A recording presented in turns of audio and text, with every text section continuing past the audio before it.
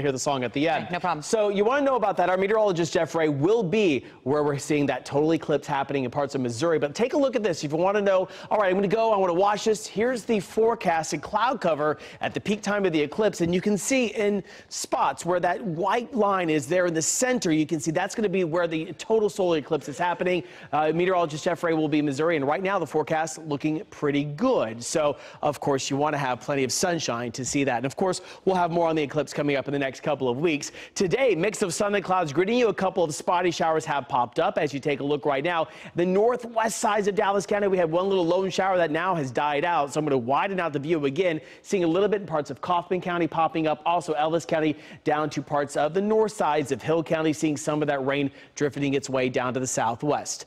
Temperatures also responding to the sunshine today are as much as 12 to almost 15 degrees warmer than this time yesterday. We're in the upper 80s to the low 90s across North Texas, 91 in Paris to 89 in Gainesville to 90 in Comanche. When you factor in the humidity, feels just a touch warmer. Feels like 96 in Paris, one of our warmer readings, along with Corsicana. Forward Skycam shows that mix of sun and clouds greeting you. We have temperatures in the low 90s.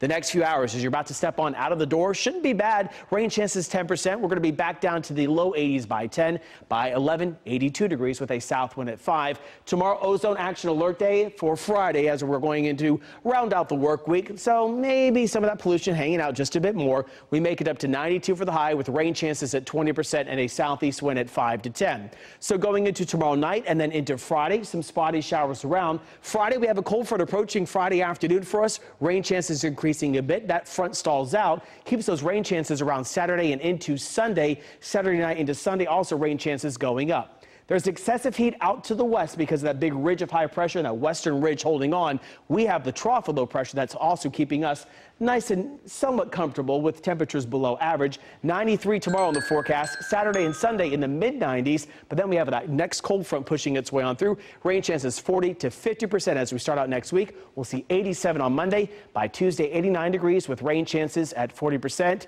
But we're going to head up now to Ohio. And Keith, Dan, and Kaylee have a little bit of a break because they don't have to sing the song yet.